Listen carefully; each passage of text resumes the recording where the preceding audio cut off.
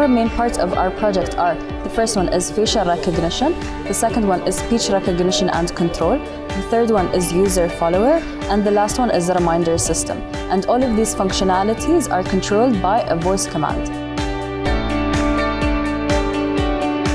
Our project is a wearable IoT system that will be used by physiotherapy patients who are undergoing walking rehabilitation. So this project aims to report, track and monitor and report the essential aspects of the walking pattern of an individual. Now this data is then wirelessly transmitted to a computer's application. Data will then be transmitted wirelessly to the cloud, from where it will be displayed on the users, which is the physiotherapist and the patient's applications.